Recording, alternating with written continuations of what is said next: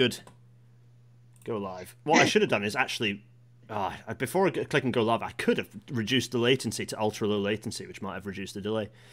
It's fine. I think we've had 10 seconds of us chatting away. Emily, hello. Hello. Hello. Merry festive greetings. Hello, hello. Wait a minute. I tell you what. Let's just immediately go into big face. Too large face. Hello, Emily. Hello. Hello. Festive greetings. Is that a Greens for HS2 t-shirt?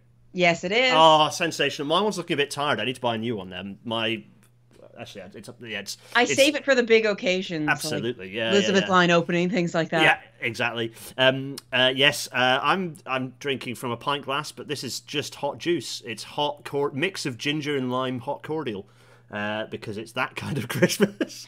Yeah. I'm just drinking water, so we're not. Oh, we are. So we may not be quite. Well, you know what? We're going to be. You're high on gingerbread sugar, for reasons that will become clear to those who haven't been following the Randall Round Pod Twitter feed today. And there's enough sugar in this to sink a battleship. So actually, we are probably going to be giddy, but sort of different giddy to last time. How's your Christmas been? Have you had a nice break? Have you had a nice holiday so far? Yeah, it's been pretty nice, pretty laid back. Not anything particularly exciting. Lots of train-related gifts and things like that. Yes. Paul and I ended up getting each other the same underground game. So we were like, oh, okay, guess we have 2 of these now. Does that mean you can double up and triple, quadruple the length of the game, or? I have no idea. We have yet to play it. He also got my old Nintendo 64 that I talk about frequently and had Amazing. my parents send it to me. So I've been playing GoldenEye. Yes. I've been playing Mario Party, the best games. It's been a great time. Oh yeah, we had basically no presents. Shout out to the couple of people who did send presents. Hello, everyone who's watching who did send presents. Except my parent, we met my parents in Chester randomly yesterday, and they did hand us a few gifts. So we did have a few. The only present that isn't edible we've received is a board game called it was the Great Tour. I should have brought it up. The Great Tour of Britain. It looks a little bit telegraphy, but apparently it's on the railways of Britain, and it's a chase game. I have no idea. It's one for Dean and I to play, on very low sleep at some point in the next sort of 3 or 4 months. Yeah, I'm sure. Yeah, but anyway, yeah. So Emily, thanks so much for joining us again. A year later from last time you were on, we need to do a non-festive episode where we're a bit more serious and talk more grand, serious themes. But actually, I had so much fun last year. It was such a fun episode, the Edible Stations episode, which. I still get people talking to me like, what was going on that episode? And how did you think of this? And I have no good answer. Yeah, it was great. It's just a new way to view railways. And I think that's a lot of fun. Think edible. That's the lens through which we should think. It still comes into my head as I see stations. I was out in some stations in East Riding of Yorkshire a little while ago, and it's like, oh yeah, maybe this. Yeah. Is that blueberry colored? Yeah. That's it. Yeah. Oh my goodness, yeah, absolutely. So, but this year we're doing something a bit different, which is, if I return to No Face before we kick the episode off, we're doing an Advent of Oddities, an idea which I made up about a week ago. No, it's a bit early. It was kind of early in the month, and I messaged a few people about this and asked if they could. Well, let's just say there might be a few little cameo hellos, but. It's episode 146. So before we kind of jump into the episode, I've started getting into the theme of talking about trains that are the episode number. I don't know why I've done this, because I create weird little traditions that are a thing. Anyway, the DBAG Class 146, because there is no British Rail Class 146. So here is a Deutsche Bahn Class 146 in the snow, looking festive. Isn't that lovely? Marvellous. That's all we've got. Actually, there's 2 of them because it's kind of it's dead hauling another one by the look of it. Anyway, lovely electric trains. That's quite enough of that. We're going to jump into the Rail Natter Advent calendar momentarily. Everyone, from Emily and I, welcome to tonight's Rail Natter.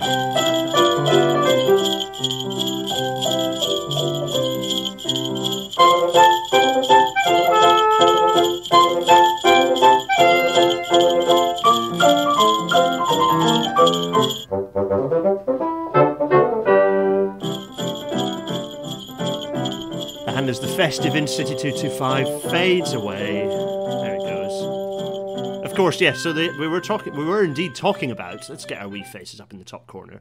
We were talking about episode 94, which was a year ago. Golly, 10 of the world's most edible-looking railway stations, and it was a feast. Literally, it was a feast, and metaphorically a feast.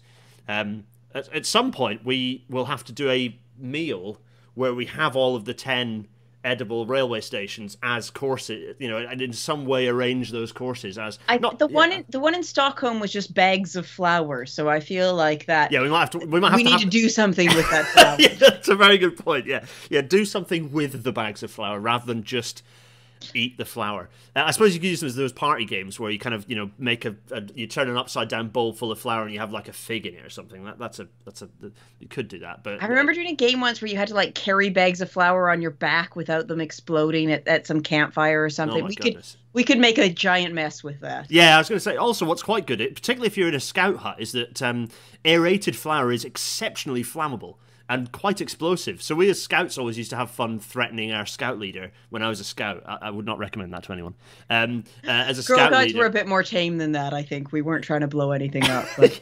Yeah, well, when you're in Scotland, in the northeast of Scotland, and there's nothing better to do than threaten to blow up the mouldy scout hut that you're in with flour explosives. Anyway, so that was the fun we had last time. So I thought, well, we're just not going to top that. So I need to think of a new format for us to kind of be entertained by. And I came up with this thing here, which is the Rail Natter Advent of Oddities. And I don't know what this is, everyone, other than a snowy series of doors through which we could get any little oddity if we enter through these doors. These little doors may provide Emily and I some thought. We may have thoughts after watching them. Some of them may involve some friends. And it might, if this works, it might become an annual thing where this is the Christmas special. This year this is live. We're both here. Hello, this is literally live. I don't know. Someone in the chat tell me to do a thing, and I'll do it to prove that Emily or I can do a thing to prove that it's live. I can hold my phone up. Look, Wednesday, the 28th of December. I've got. No, 28th. Yeah, 28th. There we go. We can prove it. I've got there's a mince pie here. Look, there we are. Anyway, I can read people's posts. Something about a Thameslink roundel. Yeah, Thameslink roundel reminds me of the bingo. Oh yeah, the bingo is out. I keep forgetting to send the link. The bingo is back. What is it? railnatter.net/bingo. Is that it? There is. This is a weird thing. So Emily, we're getting distracted already because this is a railnatter. railnatter.net/bingo. We have bingo. No, that doesn't exist. It's somewhere. I can't remember where. There is Railnatter bingo, and it's because I say lots of things repetitively. Because when you're doing a recording, particularly live, you autopilot into like a series of like different stock phrases, and it happens. And I suppose this feeds into like creating. No, go on, Emily. I've been editing my own voice on the podcast recently, and it's like me saying, "What's really interesting about this?" 400 times, and I'm like, "Just stop." We're starting every sentence with "now" or "so." Yeah. For me, it's the worst one that I've ever listened back to was when I was chatting to Petroc Trelawney on BBC Radio 3, which was a great privilege. I'd recommend everyone wakes up to Petroc on BBC Radio 3. And he was very weirdly, I was being interviewed in York about railway-based things, and I answered every single one of his questions. The first word I answered every question with was absolutely. And I didn't do it once, I didn't do it twice, I didn't do it 3 times. I think I did it 5 times in a row, where I said absolutely and then answered the question. I just winced myself inside out when I then listened back to that. So yes. You're just very, very keen. Absolutely. Yeah, absolutely. Well, he was suggesting interesting things, and I was agreeing. Everyone's saying eat the pie. I'll take a bite of the pie then. Look, here's the pie. Right, just I tell you, why are you wanting me to do this, people? Here is the pie. I'm gonna take a small bite of the pie, so I'm not just mouth full. Emily, if you haven't got any snacks within reach, have you? But someone was saying about hot air balloons, and there is a bag of balloons behind me, so. Mm-hmm. I don't know. Seemed to work. Be festive here. Yeah, there is. That's quite a nice mince pie. The Sainsbury's Taste of Difference mince pies. Strong recommend. Not My bad. favourite ones. I had some frangipan ones that were very, very nice. Like frangipan topped. Oh, they were cracking. Anyway, we digress horribly. Emily, as guest, as returning champion, you get to pick which of our doors you first want us to open and have a look at? I was trying to think of like meaningful reasons to pick numbers just for like a theme thing. And I actually am going to start with one, but because the orange background reminds me of Overground, and there is one new Overground station this year, Barking Riverside. So that's my reasoning behind that. Oh, which very nearly became one of these, actually, because Tim and I went to have a look at it, and we both respectively made videos at each other, which was good fun. Barking Riverside, also because Arcadis did the design of it. Anyway, so my company I work for. Anyway, right, let's just see if the technology works, everyone. Let's see. Ooh. So I'm in the Tate, which is a very cool building. Put Tate and Lyle to one side for a moment. I might be wrong, but I think London's broadest rail gauge is in here, because above me, if I rotate, you can see the two corners here of the screen, and one corner there and one corner that side, are two massive wrought iron girders. Upon each side rests a rail, and over there is a traversing crane that runs along them. I think this will be the broadest gauge in London. I'm not sure though. Can anyone best that? Oh, that was a good selection, actually. So, for anyone who's not sure, Emily is currently listening to the audio at the same time that you're listening to it, because my technology is so rubbish, the audio cannot find its way through the internet tubes into Emily's ears. Thankfully, this is a nice, easy one. I'm in the Tate, Emily, and I'm just pointing at the traverser above and saying that I think it's London's broadest gauge. Yes, I got that far on it. Yes. It was interesting because I was at Battersea Power Station for the first time on Boxing Day, not the station, but the actual power station, and we were also looking at some of the working. Is there a traverser in Battersea Power Station, and is it still functioning? I don't think so, but we were just looking at some of the mechanics on the ceiling. I didn't know that was in the Tate. So the Tate one, I think the Tate one still works for installations. Someone in the chat correct me on that. So yeah, Michael C is saying Battersea Power Station. A few people, Battersea Power Station, yeah. But the question for me is the Battersea Power Station one functioning? Because if it is functioning, then that might take it. Because I think Battersea Power Station main hall is larger than the Tate's main hall, I think. So we were looking at the mechanics of this when we were there, and there's things like, there's a car showroom that is suspended from the ceiling, and obviously the things it's suspended on are modern. They are they are attached to the original girders that go across, but the suspension is modern. And part of me thinks that there was like, the idea was to put it on one of the original cranes, and then that didn't work for whatever reason. Or was it just inspired maybe by the aesthetics of having the original cranes there? But I don't know if they still move. Interesting. Well, yeah. Well, okay. So that's an action for everyone in the chat. Identify whether the Battersea Power Station one functions and what the gauge is, and extra brownie points if you can work out what the gauge of the Tate one is. But I think that's London's broad gauge railway in the broadest sense of the word, which is fun. Maybe more on that later. Maybe we can do an episode where we go and see watch it in action. Anyway, that was number one. That wasn't a bad place to start. Yeah. There we go. Oh, there's a few. Richard Smith is asking whether any moving stadium roofs run on rails, like Wembley or Centre Court. There's a RailNet episode in this, isn't there? All the excessive broad gauge in operation around the place. Anyway, I digress. Right, Emily. It's yours to I pick another haven't number. thought of reasons for any other numbers yet, simply because I was busy trying to half watch this on a different screen. I'm sorry. Normally we don't make our guests work don't quite worry. as hard. I'm just going to go with 7 because I like the number 7. 7. I like number 7 as well. Number 7. Oh, this is silent, so you don't need to change your audio over, which is good.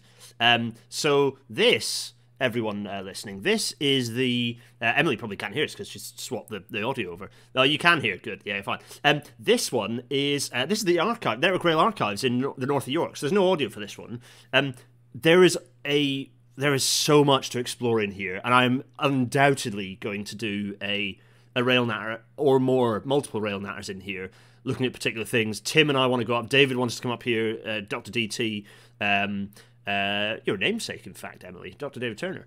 He has the same name as my dad. Yeah. Oh, really? Yeah. Okay. And but there's so much. These are Brunel era drawings. There's the actual drawings from Box Tunnel. Like, it's just the stuff in here is like, oh my goodness, this is some, and it's like the Indiana Jones a bit. It's like that, you know, the scene at the end of Indiana Jones with all this archival stuff just piled up in this kind of atmosphere-controlled room. And I did a little Advent calendar thing last year for Network Rail where I did a little visit to this. Anyway, very, very cool. It's a very cool archive. I definitely want to do some things. So if you've got any particular requests for things you'd be interested to look at, anyone out there, then do join. But yeah, that's definitely a fun one. You know what I need to do actually is I need to do this, which is I need to right click and go. I'm going to go pointer options and make my ink color white. Because you know what I'm not going to remember, Emily, is which ones we did. Correct. Okay, so cross off 1 and 7. That's 1 and 7. There. 1 and 7 have been crossed off. Good. Thankfully, I know the keyboard shortcuts to switch between pen and clicker, because I need clicker at the moment to make this shonky PowerPoint presentation work. Okay, well, that's 2 done. 1 and 7. That's quite an interesting one. Yeah, I think it's... I love a good archive. I used to work at the Houses of Parliament, and there was one day they got our team to help out in the archive cleaning Victorian laws. And Amazing. They were all about railways, because basically every law in the period passed was about a railway. Yeah. And it was so amazing, because it was just all these different lines that probably all of which were cut in Beeching, but just over and over and over again, just seeing all these laws as they got passed, some of which probably were never built, but... It's interesting actually. We'll maybe circle back to that idea soon actually, because there's some fun connections in amongst these that entirely unplanned, but it's interesting you say that. Anyway, so 1 and 7. What next? I'll hit up 10 because I'm born on the 10th of February. Oh, very nice. Did we discuss that we're both early to mid Feb babies last time? We didn't discuss that, but I was on your Twitter today and it had your date of birth, and I was like, we have very, very nearby birthdays. That's it. So, number 10. Let's go. Let's see what number 10 is. I honestly can't remember. I'm going to mute and turn. There we go. Bob B-roll.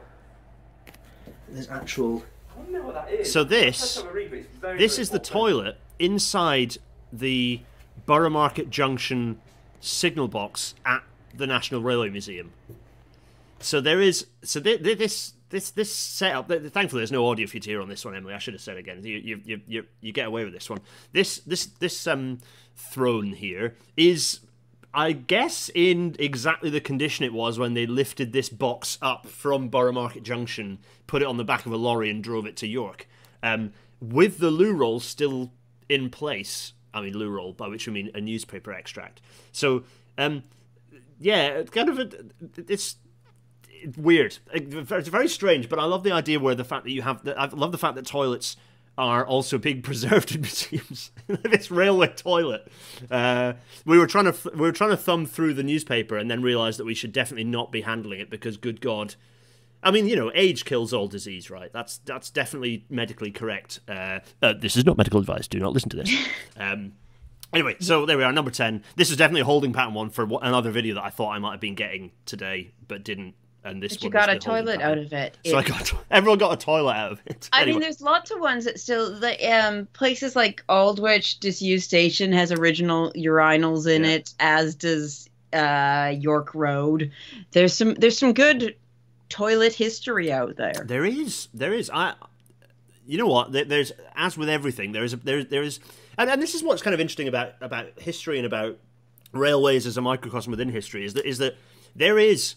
In fact, there's a book, the book Eminent Victorians, which is a good, fun history book, and it's kind of like the early part of postmodern history. I think it talks about the fact that history is not you can never discover all of it. You can't even discover large sections of it. You just row out onto this big dark ocean, drop a little bucket down, lift the bucket back up, and sort of inspect what's in the bucket, and then try and you can do that as many times as you like, but you'll never know the whole ocean. It's not knowable.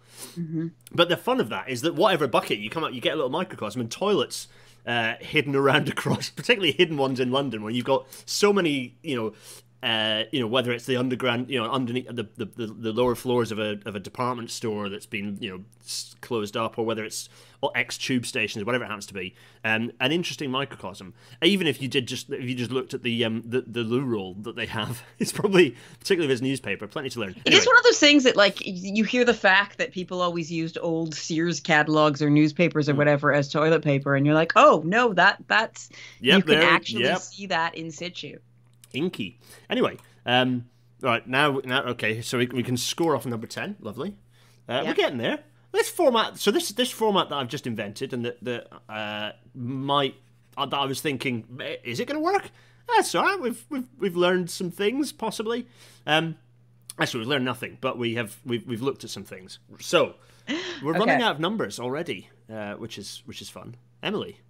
Yes, sorry, I'm getting the sound back from the other one. I keep trying to go forward to the live, and then I end up on a different episode, and I'm like, yes, I do want to abolish the factory, but this isn't what I want to talk about.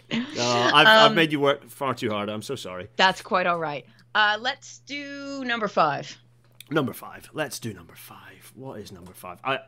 I'm saying, like, I don't know what these are. No, everyone, I quite genuinely have forgotten what is behind all of these. So, and hopefully all of you watching know how confused I am and how easily I forget things. Right, number 5. Let's have Hello, my name's Simon Kendler, and I'm here at one of my favourite stations, Harrow and Wealdstone. There it is. Now, there's a few interesting things about Harrow and Wealdstone and why it's one of my favourite stations. It's got a lot of historical significance, but also lots of personal significance. It has the quirks of being a national rail station with underground roundels on mainline platforms where trains flash through on the West Coast Main Line at 125 miles an hour, which is also one of the most congested and busiest rail corridors in Europe, the southern end of the West Coast Main Line that I'm standing at the southern end of. About 11 to 13 miles outside of London, and also one of the busiest freight corridors that we have in the country, which is quite interesting. And it's also just over there on the ticket hall, platform 1 at about 1992ish, that an express train passed through, terrified me and thrilled me in equal measure, and since then I've been a railway person, so pretty much all of my life, and it all started here at Harrow and Wealdstone. Also had the tragic incident just over 70 years ago on the 8th of October 1952 with the Harrow disaster, where a train just on this platform here crashed into one that stopped and caused a massive loss of life. And we learnt that signalling systems and technologies, those are good things to have and have more of, and safe operations and investing in them. Those are good ideas. But yes, it's one of my favourite stations. It really has a bit of everything. It's got the underground, it's got the overground, it's got intercity, it's got freight, and it's got commuter services. And it's near my parents, which is where I'm going now. So hopefully that's some interesting tidbits for Rail Natter on me and why I love Harrow and Wealdstone. And you should come here. It's great. And the Bakerloo line trains, they toot at you. Isn't that great? Anyway, cheerio. Have a Christmas and stuff. Bye. Thanks, Simon. I like that we got a little Bakerloo line toot. I was like, what on earth is that? And then remembered that the tube trains toot. How strange. Anyway, thanks, Simon. I didn't get the very end of this, but I got most of this. And yes, thank you, Simon. I've learned something new from Simon recently. He did a talk for the Stoke Newington History Society group and taught me that daggers are the name for, like, the sort of thing on the outside of canopies. Yes, so that's something I learned from Simon. But Harrow and Wealdstone, I also love Harrow and Wealdstone. And we did a podcast episode on it, and we had Dan from Signals to Danger come on. And we had someone who listened to it who was there on the day of the crash in 1953, and he emailed us and, said he really loved the podcast, had this ongoing conversation. He lives quite near to where I grew up in Canada, because he moved to Canada in the late 50s, early 60s, and invited us to come visit him. And we weren't in the same place as him at the time, but he's still been emailing us. So hopefully one day we'll get to visit someone who was there on the day through our podcast, which is quite special. Absolutely incredible. And a future episode, and Gareth Aethwy, sorry, Gareth, but one of the Gareth, there are many Gareths who watch the show. Hello, all the Gareths. But pointing out that paramedics came out of the Harrow and Wealdstone crash. Yeah. And John Bull did a great story on a great Twitter thread on it, and I think John, it'd be good to get John on up for an episode actually. The Angel of Platform 6 and the woman who I've forgotten her name, who really sort of the only woman there who came in from the American military base. And came over and started marking people out and triaging people in a way they'd never done before. John's piece is beautiful about that. It's a really moving story. It is a really moving story, and it's a really brilliant and interesting bit, and evidenced by the fact both of us can't remember her name. It's a classic example of like women kind of being written out of history. I want to say it's like Angela, but I think I'm remembering that from the Angel of Platform 6. I'm sure someone will know it there. Bessie, I'm just making up names at this point. This is the good thing about Abby Sweetwine. Abby Sweetwine, it's an incredible name. Absolutely incredible name as well. Abby Sweetwine. She's a black American nurse who became known as the Angel of Platform 6. With her lipstick. That she marked for triaging people. Absolutely. Yeah, it's a brilliant story. Yes, it is indeed. Yeah, everyone's saying, people pointing out that it is John's thread that people know this from. Yes, it's a good thread. It's definitely John's thread that all that information. Oh no, I've gone back to the should we abolish the treasury episode. It's fine. I figured it out. I never made a guest work harder, and it's awful of me. Right, so we have gone 1, 2, 3, 4. Oh, we're only 4 out of 12 done. So we're halfway through the episode in theory. Okay, we got to speed through these. Let's get up number 3. Number 3. Okay, here we go. Hello, and welcome to the Rail Natter Advent Calendar of Oddities. I'm John Stone, and I'm here to do mine today. Gareth asked us to do videos on location, and I'm on location here in my stairwell. And the reason for that is because I have some printed out pictures of the British Rail Manual of Style on my wall. And don't worry, I'm not just here to show you my wall. The reason I've come here is because one interesting oddity we've got is to do with the British Rail logo, or as it is officially known, the rail symbol. And that oddity is, if you look very closely at sheet 115 of the Manual of Style, you'll see that it has a series of instructions on how the rail symbol should be accurately reproduced. And it says, the top arrow points to the right. We all know that. Note that the outer arrows broaden slightly towards their tips. If incorrectly drawn parallel, they appear to taper outwards. So that's actually my oddity today. It's that, yes, those arms on the rail symbol are not parallel. They taper outwards to the sides. And you've probably looked at that a million times and you may not have noticed that, but that is careful design. Thanks very much and Merry Christmas. Yeah, thanks, John. There you go. So, right, we have, I don't know if we can do a poll on this. John Stone shows us how to cycle from his front door to his kitchen. Yes. Hello, lovely to see John, friend of the show. I'm going to scribble out 3. That was 3, lovely. Yeah. Now, I have the technology to do this, which is, do I have the technology to do this? And engage with your audience. Start a poll. Did you know this? Question mark. Ask your community. There we go. We're engaging with the community, Emily. We have the technology. Yes, I've got the polls popping up now. Also, whoever said to listen to it at 2 times, it did make it go ahead of where it actually was, which was great. So thank you for that's clever.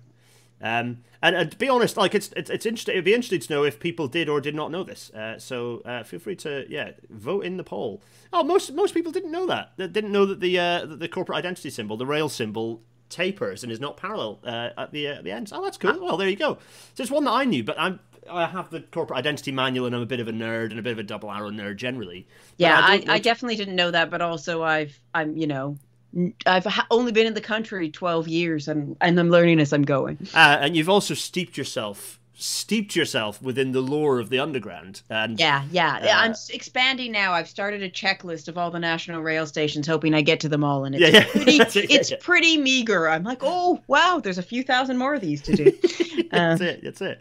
Oh, marvelous! Oh, thanks everyone for voting. Yeah, the majority of people didn't know that fact. There you go. I'll leave that up there. That's fine. We could just leave that in the background. But nice one.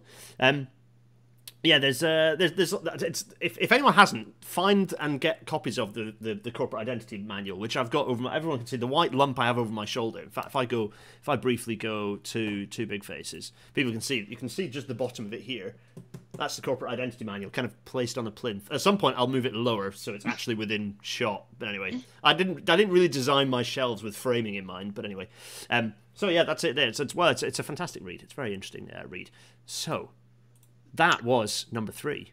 I want to sort of keep the pattern we got going here and go to 12 so we can we can mirror each other here. 12. I should have made some kind of symbol but no. Never mind. Yeah, number 12. Okay. Yeah, I quite like it. Yeah, no, I do like a pattern as well. Yeah. Here we go. Number 12. This is Tadcaster Viaduct. 11 spans. These 2 flat spans here, crossing the River Wharfe. Spectacular, and it's a complete folly. It's a useless structure. It was built in amongst the chaos or the aftermath of railway mania. I think there's the Leeds and York Railway were competing with one of the other railway companies in the area. Another backhanded gentleman's agreement meant that this railway became completely pointless, and this viaduct and the earthworks that kind of were half built either side of it ended up being completely disused until, from when it was built in 1848 until I think the 1880s, when they put a little branch line over it to reach a mill, and then it was used by the local electricity generating company, and then it's empty again. Now you can walk over it, it's very nice, but completely useless. For me, fantastically represents how bad a job Britain did of building its railways initially. Well, in fact, to be honest, in total, zero strategy, huge amounts of waste, swathes cut through the landscape purposelessly, all in the name of grabbing whatever minerals and extracting whatever minerals we could, and then passengers maybe a bit on the side. Hopeless. We were rubbish at building railways in this country. Taddy Viaduct.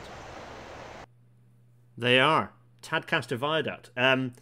Yeah, so this is a fantastic example. I don't know how many of these there are in London. London had a huge amount of duplication, of course, with many railway companies, but I don't know how many bits of infrastructure were built and then actually abandoned immediately. I don't know. Have you got? There must be a few around, but I don't know. Are you aware of anything kind of like that? I mean, I'm aware of the underground ones, like, the North End station and things that were sort of started and nothing ever came of them. There's definitely lots of bits of kind of branch lines that I know of. I was looking at some recently kind of out in Metroland that were only ever used to like move alfalfa and things like that. Like they were very, very minimally used and were hoping to put passenger service in. But yeah, I don't know anything quite that grand that was built for really no purpose. Yeah, it's a wonderful viaduct. It's lovely, but it does go completely. What's even more frustrating is it's not even like they've used it to create a through cycle path on the other side either. It's a dead end cycle path basically. So it's like it's a complete folly.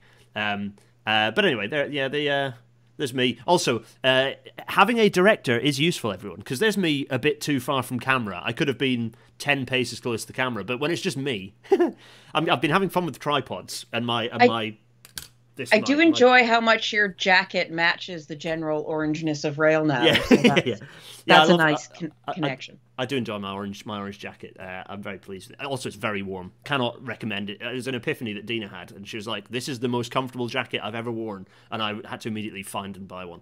I use it a lot. It's very nice for going outdoors in the hills. It's very warm. Anyway.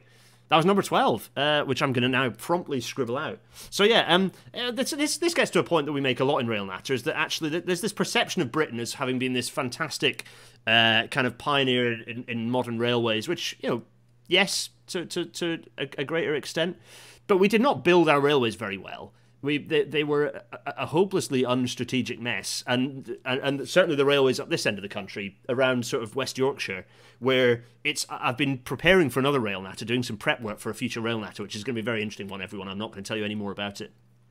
But in this task I've been doing, it's trying to plot an actual strategic rail network, mostly using existing infrastructure, and it's almost completely impossible across like Yorkshire, because all the lines just go to mines and have zero interest in population centres. And and it's, you know, obviously the railways were built to serve mines, but there is so much duplication, there is so much wasted effort, and it's just there's so much of just this rich dude wanted to build a railway, or this rich dude didn't want a railway on his land, and it just becomes this total mess of things. Like, I was reading, this is probably apocryphal, but that the Bakerloo line was suggested as an idea by investors who worked in the West End and wanted to get to Lord's to cricket matches, but an existing method was too slow, so they were like, let's just build this line. Probably not true, but still, I think there is a lot of elements of, like, I just want to have a railway that goes here. So that's... Absolutely, it was, you know, there were all sorts of different vanities. There was corporate vanity, there was city vanity, there was personal vanity. There were railways that were just built in competition because they didn't want the other railway to build their line there. So it was just like, we'll block them off here. Just completely bafflingly wasteful. Not a good way to plan out a rail network. Hence why our rail network is such a mess. And still is such a mess. It makes no sense in so many places. There we go. So that was number 12. Here we go. We're getting into this. We're halfway through now. We're halfway through. Okay, I'm going to break the pattern now, I guess. Yeah, you've got to break the pattern. And I found out that if I listen to it on 1.5 times, everybody sounds like chipmunks, but I get almost the right sound. So I'm going to go for number 4. Number 4. Okay, let's do number 4. So I'm underneath an overbridge next to where Escrick Station used to be, on top of where the East Coast Main Line used to be, because this used to be the 125 mile an hour East Coast Main Line. Before in 1983 it was closed because the Selby diversion had opened over that way. This, we'll get to the bridge in a minute. This was a spot in November 1987 where Beryl Burton-O'Bee opened the world famous cycling champion. She opened the cycleway, the solar way going from, well, kind of not quite to Selby. It does go to Selby, but it goes along the Blinken A19 for quite a long time, connecting up to York.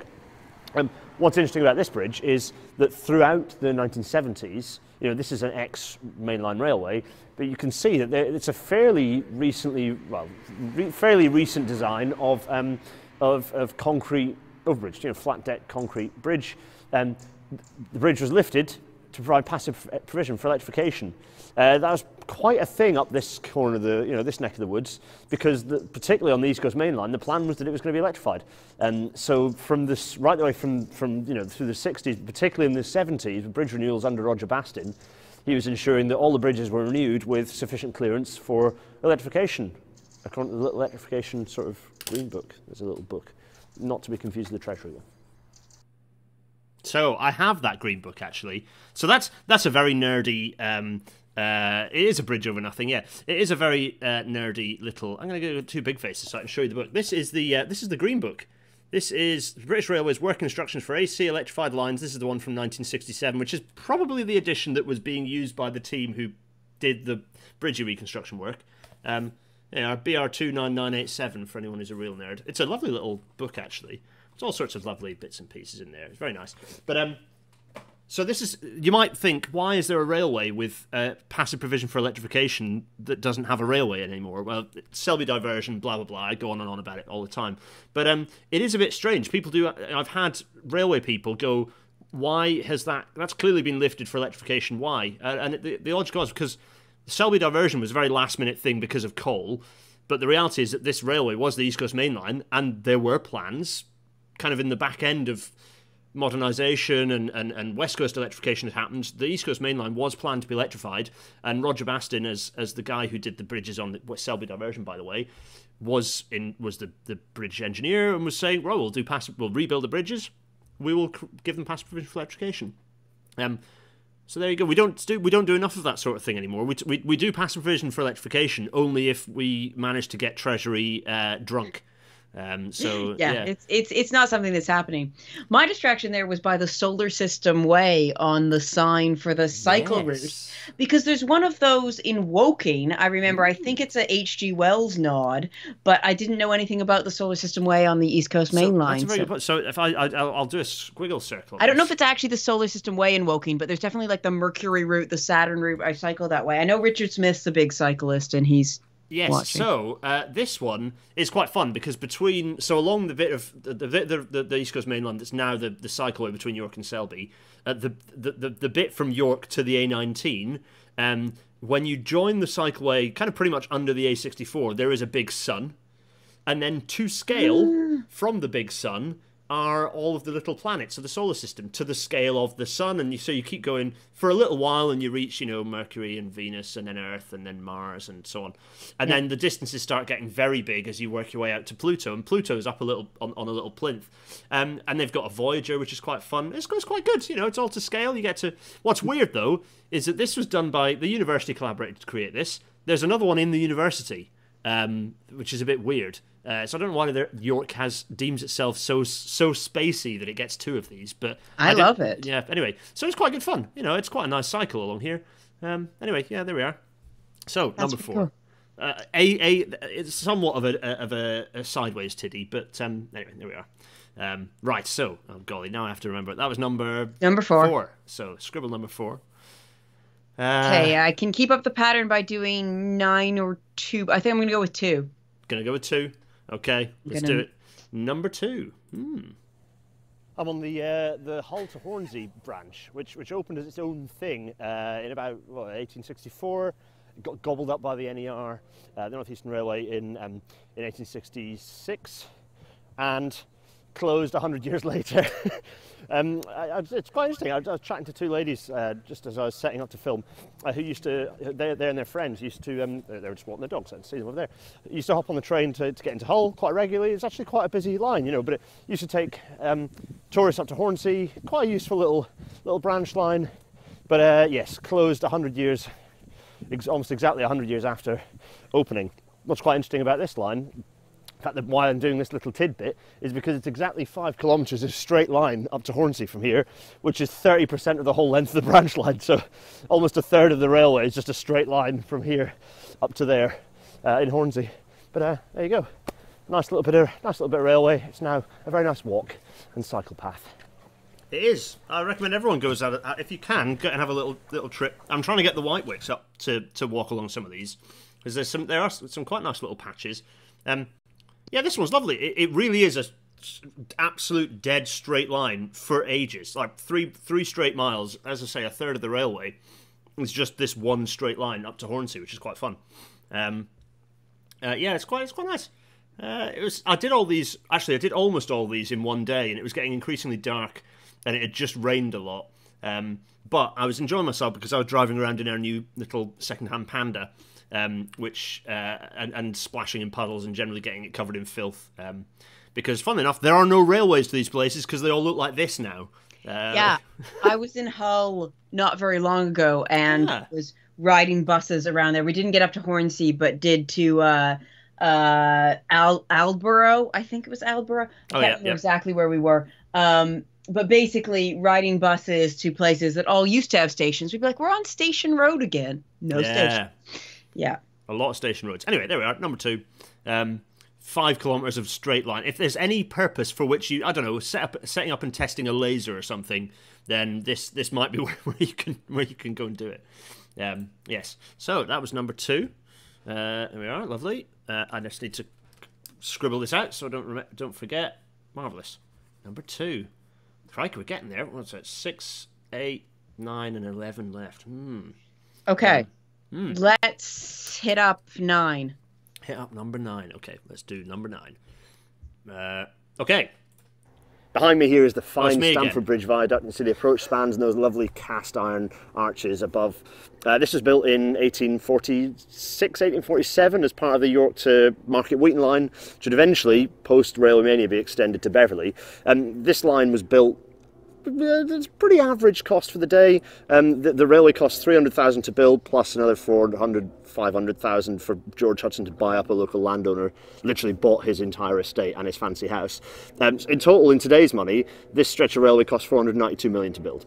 So that sets it at about $23 million a mile, which is about average for the day. Again, $23 million in today's money per mile. It's probably about as much as it would cost to reinstate it now. So that $23 million a mile sets it at about double the cost of the Leeds and Selby railway that had been built quite a bit earlier. About the same as the Liverpool-Manchester Railway, which again had been built quite a bit earlier, so you can sort of see a bit of comparison.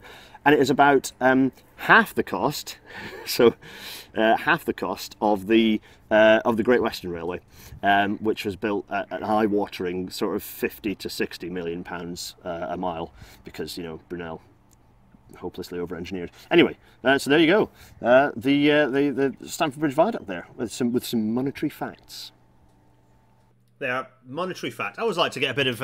I quite enjoy comparing prices of building railways now to how much railways cost to build 200 years ago, or 160, 150 years ago. There are a variety of different methodologies for judging. It's not just you can't just use inflation against stuff that long ago, because there's so many other variables that have changed and wibbled around. And there's quite a good website that gives a variety of different calculation options.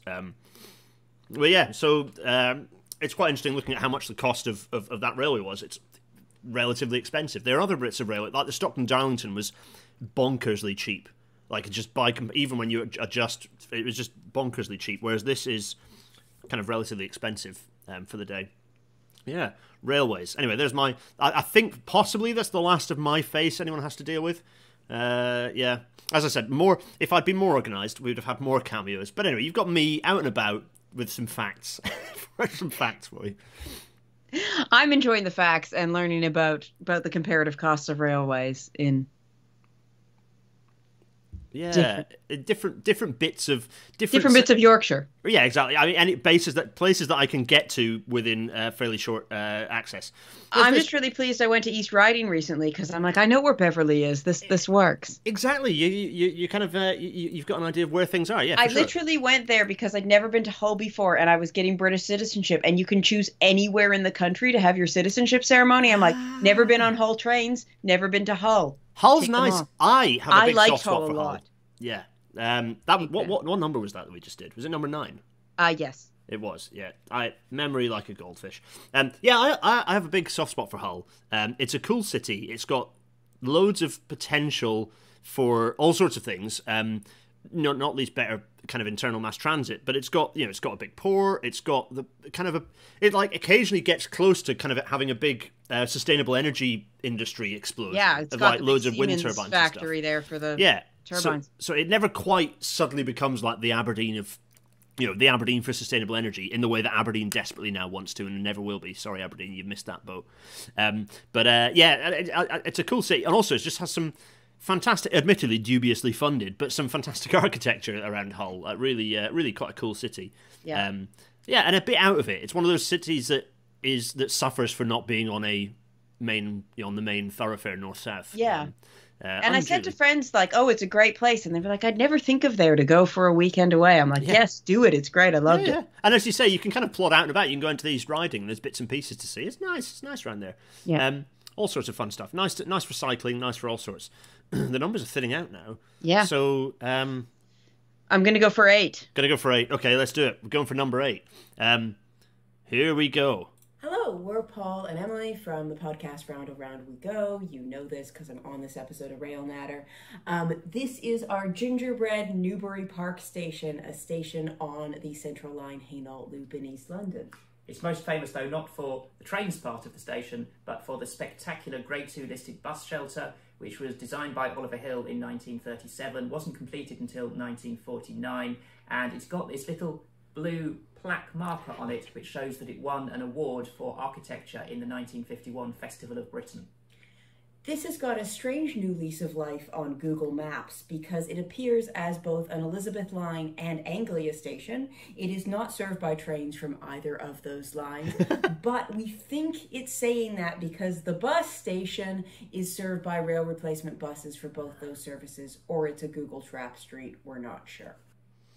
So, firstly, we just need to admire this stunning creation because it is brilliant. I can't take much credit for it. My job is mostly coloring the icing and rolling the dough. I am not the artistic one in this pairing. But it's so good. It's so good. It's brilliant. It's just continuing that your. I mean, you've now embedded it as a firm tradition. It's not like, oh, we did this a couple of years running. It's now like, this is now a. Yeah, we've done it 3 years, and it's still a conversation we have randomly throughout the year, being like, what are we going to do this year? And there's so many stations that are almost. Paul's obsessed with the idea of doing the inside of Westminster Station. He's like, now we know how to bake on curves. We can do it. I'm like, you have fun, because I'm the one who rolls the dough and dyes the icing. Yes. Oh, my goodness. I mean, that would be a masterpiece, but it would also be a nightmare. That would be like a house of cards. I love it. It's so good. You're gonna have so it's an excellent little oddity as well. Why on earth it's got? Well, we know why. You've explained why.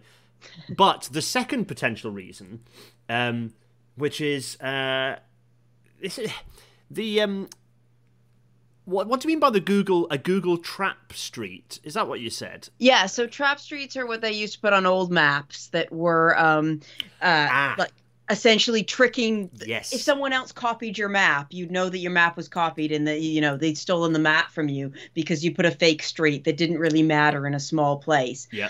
And possibly Google's doing that because they do things like, say, Finsbury Park is listed as an overground station often, although it seems to come and go. And it's definitely not on the overground. It's on National Rail, but not on London Overground.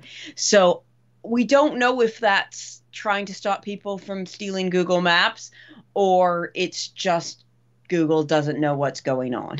Yeah, it's a weird one because that a part of me is like, no, don't do that, Google, because a lot of people rely on that public service, so don't confuse people by suggesting a bit of it is somewhere where it isn't.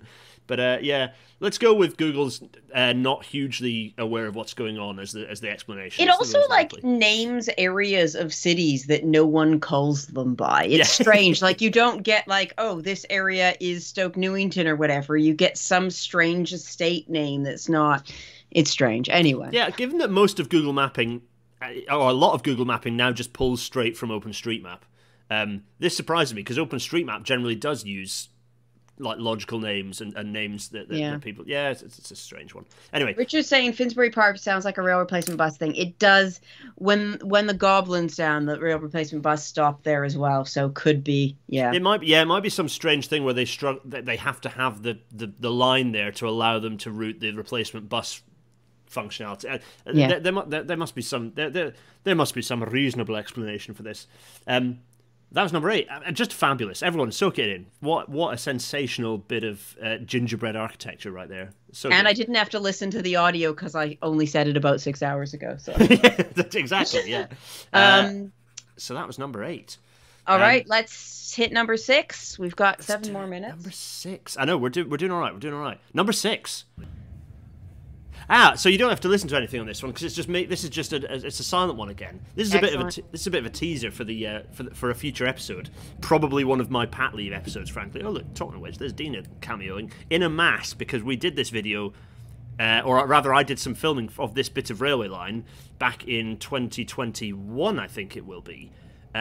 This is the Montenegro end of the Belgrade Bar Railway, which is an absolutely spectacular bit of railway. And this viaduct that I'm trying to film between little tunnels is the Mala Rijeka viaduct, which until pretty recently a Chinese bridge overtook it. It was the tallest railway bridge in the world. Like it had it was the highest above the ground of anything else anywhere other than a new bridge which is opened in China.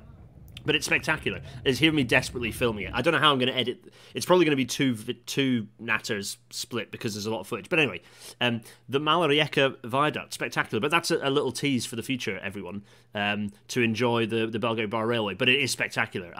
Like there are quite a few spectacular bits of railway in the Balkans. The other one I did was Mostar to Sarajevo, which is also incredible. But have you had the thrill of riding any railways in them parts, Emily? Yes, I have. I've been to Belgrade, and then I went from Belgrade to Rijeka in Croatia, and then to Zagreb, then Rijeka, and then up to via Ljubljana. So I've done, but only sort of the main lines around there. But we bought some cheap interrail passes that we're going to use early this year to go from London to Istanbul. So it's a good thing to keep in mind. Yeah. Oof. So Belgrade Bar is. Dina was like, "Oh yeah, we should do this. We're going to do this." I was worried because Dina is a destination person, and it's she loves the destination. The journey is kind of a. Whereas for me, I enjoy the destination absolutely, but I also adore the journey. I find the journey quite fun. So I was really nervous that 12 or 13 hours of railway journey in the same train might have been a bit of a push, but I was. Because it was so spacious, possibly a bit COVID-y, that helped it to be a bit more empty. It was so spacious, we had loads of room to walk around, we had loads of snacks. Actually, we didn't have enough snacks, we were starving. So stock up on more snacks is my recommendation. But it was stunning, and the views are so dynamic, it changes. You get these gorges as you come through Serbia, these steep gorges, and then you come out of Serbia briefly into Bosnia, then back into southern Serbia, and things get even more spectacular and grand, and then you come into Montenegro, and by this point, you're up in the mount. It's amazing, absolutely amazing. Sounds stunning, yeah. I've done Cross Canada, which is my favorite by far. But yeah, Trans-Siberian, that one was too long and not enough out the window. So I'm looking forward to one with a little bit more movement. Going across Canada is an interesting one because I've got a few people who've done it and say it's absolutely worth it. So I guess the views are dynamic enough that you like that you. And you're moving around the train, and if you're in the sleeper class, it's really nice. I mean, honestly, I've done it twice now, not the full way twice, but mostly twice. And just sitting up in the observation car, you can sit there. You get the mountains, you get the prairies, you get the lakes, and it's such a variety of landscapes. I mean, I know I'm biased, but I do really love it. And the trains that were put in 1954, and I don't know if they've got a tender now. They put it out to tender to replace them, so they don't have that much more life in them. And you can see videos of how little they've changed. They have these really sort of futuristic for the 50s looking like railings and things. And they're incredible. And the staff are wonderful. And they tell you all about it and stories about the history of the railway. It is, compared to the Trans-Siberian, it is a much nicer experience. Yeah. It's absolutely on the bucket list. list. Vancouver to Toronto is amazing. Samuel's saying it. That's what we've done. The ocean side is my favorite part of Canada, but the train's terrible. It goes nowhere near the ocean for a train called the Ocean. But yeah. And it's absolutely has to be on the list. It's on my bucket list very, very much. It's the sort of thing that we might be like, you know what? If we pack enough baby things, we do it. It's we make it happen. I have been on the train with people with young children, so it's fun. I saw this dad sitting showing his son out the window the whole time. It was really nice. Oh yeah, absolutely. So this leaves Emily. You're relieved of your number choice duties because this leaves number 11. As we slip towards the end of the episode, the end of our festive fun times. Oh, you know what? I didn't put on it. I didn't have my Christmas hat on. Partly because I've no idea where it is. I think I had. You're right. You got your Christmas jumper. I've got my Christmas jumper on. It's fine. So, number 11. Let us. First of all, I've got to press Control P. Oh no, it's not. It's fine. It's fine. Working. I don't need to do this. I can wibble my whack-em around and press number 11. Number 11. Welcome to tonight's Rail Natter. There we go. Welcome to tonight's Rail Natter. Welcome to tonight's Rail Natter. This is only the beginning. They won't stop now. Yes, it's a bit of a tease for next year's Rail Natter. It's going to be. I might well be somewhat distracted by big life things next year, but there are some fun Rail Natter plans ahead. There are a few teasers in there for things coming up. I suppose it's a case of thanks to everyone who's been watching for. We've been doing this for a long time now. That's the end of 2022. I started this fairly early in 2020. We're getting close to 2 years, which is bonkers. Golly, and it's thanks to guests like Emily that this show continues to kind of propagate and exist. That was it. That's some hints as to what's coming up in the future. And that was our little Advent of Oddities. A new format once again. I enjoyed it, learned new things, and got to see different people. And maybe next year it'll be less of just you, but it's not a criticism. Yeah, less of me is good. That's always a positive thing because people have. you know, what is it? The best part of 400 hours or so. I have no idea how much rail natter there is, but way too much. You know, creaking at the seams volume of slow content for everyone. It's going to be a fun year. I'm looking forward to it. I am very, very excited for some of the bits and pieces that will be coming out in pre-records. There were some fun things I did in the year of travelling around by train on my onesie for no reason, and then people seem to enjoy me just waffling on. I quite enjoyed it when I went with Simon, who was on a minute ago. We went on our little adventure. But I need some underground railway tours. So, you know, on which subject? If I very briefly bring us to the outro part of the pod, which is where I go. This is available on audio only format. I've no idea how this will work in audio only, but enjoy. For those who do listen in audio only format, enjoy on all podcasting platforms. Patreon.com/GarethDennis for the Patreon. PayPal.me/GarethDennis for loose change /abuse. And GarethDennis.co.uk/Discord for the YouTube chat to continue. Richard, I would love to go on an adventure. We could go on an adventure. Yeah, if you want to come on a rail natter adventure, pitch. Send your pitches. But the reason I would just race through the waffling there is because I'm going to bring Emily back. Obviously, everyone should listen to Round and Round We Go. And I just thought, Emily, what's the latest? What's the latest? Because last time we were chatting, you were doing some prep.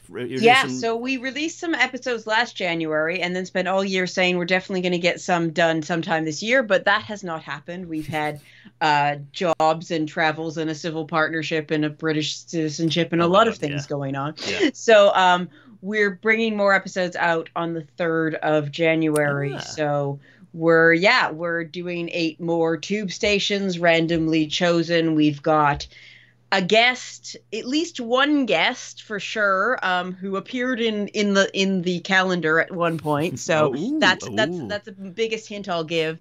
So we're doing the biggest station we've done so far, which is possibly one of the biggest stations we will do. But we're excited for it. Oh, some interesting little teases there for you all, for all of you watching. So we normally the festive episodes are let's say a tight knit set of live viewers. We have the smaller but more perfectly formed viewership, and the benefits that you get of coming and joining these festive episodes, particularly one like this that's live, which is quite unusual, is that you get all the little hints and teases like this from Emily and I about what's to come, which is very exciting. But yeah, go follow Round We Go on Twitter. There's fairly regular fun content of station identification. There was a really good handles one recently that just absolutely flummoxed me. Yeah, there are. People sometimes complain that I put ones up that are too difficult, but I'm like, any one of them people get. I can show one tile and someone's like, yep, it's definitely, whatever station. And there are people that are so good at it. So if you know underground stations, or if you want to learn underground stations, because I never paid attention to these things this closely until I started posting them up. And now people send them to me. And I'm like, I have no idea which station that is, but I am getting better. Yeah, absolutely. Your sort of brain's doing you're doing deep machine learning within your brain with all these. Yeah, absolutely. The next episode shall be not of Round We Go. The next episode of Rail Natter is with John Worth. Actually, that'll be what will it be? The 3rd of January? Question mark. The 3rd is we're releasing our next episode, so it must be the 4th because we do Tuesdays. Yes, you do Tuesdays. I do Wednesdays. It's the 4th. John Worth is joining us and talking about it's off the back of his blog that he did, which is really interesting. But it kind of captures a lot of what he's learned on his cross-border rail shenanigans that he's been doing. So we'll chat to John about that. But he's going to talk about this implementation gap with European railways. There's all sorts of big talk for European railways. European railway authorities, the EU, others, European Parliament, talking big about railways, but doing very little, frankly. And we're going to explore that with John. Why is that? And how can that kind of get broken down? What can we do to kind of unlock some of that? So that should be a really interesting one. A good start to the year, a bit of a proactive one. That should be a lot of fun. Day before Gareth Aethwe's birthday. Oh, there we are. Everyone who's been in the chat, if you have a question for Emily, feel free to send it through. We're running 5 minutes long already. Apologies. Sorry, Emily. Sorry. No, that was me. That's me. I was rambling on about things. No, it's fine. If you have questions for either of us, chuck them our way. But no, Emily, thanks so much. That's been an absolute delight. I knew it would be because you're always good fun. And great time. I mean, other than Round We Go pod, I'm also a year of waiting for what the next gingerbread creation is going to be is going to be hard work. If it ends up being Westminster, I think that's probably beyond our capability. I think we need about 4 or 5 years to actually make that happen. But I don't know. We were outside Tottenham Hale today, and I was like, this is new, and we have gone forward in time, so it does feel like we need to. I mean, there are. The thing is, it depends on whether you go for like what the balance of edibility versus constructibility is. Oh, right? We don't eat any of it because it's. Like, we were cleaning it off today with the toothbrush we used to clean mold off the grout in the bathroom. So no one's eating any of that. We left the other one. We deconstructed it like 2 days ago. It was still sitting on top of our fridge covered in dust all year because we couldn't bring ourselves to break it up. It's because you create such beauty. You know, can you smash the beauty of the gingerbread railway station, the gingerbread tube station to bits? Oh, my goodness. Yeah. Yeah, Raphael saying King's Cross is a good call. We're trying to stick with tube stations because it is tube stations. But I was sort of thinking like the Rainbow Tunnel or something. That would be fun. Yeah. The Rainbow. That's it. Yeah. What? There definitely some. Oh yeah. I suppose bringing the color in is a. Yeah. Oh. There aren't very. We did talk about are there any sort of colorful postmodern stations, but there really isn't. So. Yeah, that's it. It does make it a bit trickier. Right. Anyway, everyone in the chat, have a lovely rest of your holiday. Emily, thanks so much for a delightful festive episode. Thank you for having me again. It's been wonderful. A pleasure. Enjoy the rest of your holiday. And I will see all of you in a week for another live episode, because I haven't done any pre-records this holiday because Dean and I are at home because travel is not easy right now. It's not easy, as you might imagine. Anyway, Emily, everyone, cheerio! Thank you. Merry Christmas. Merry Christmas, everyone.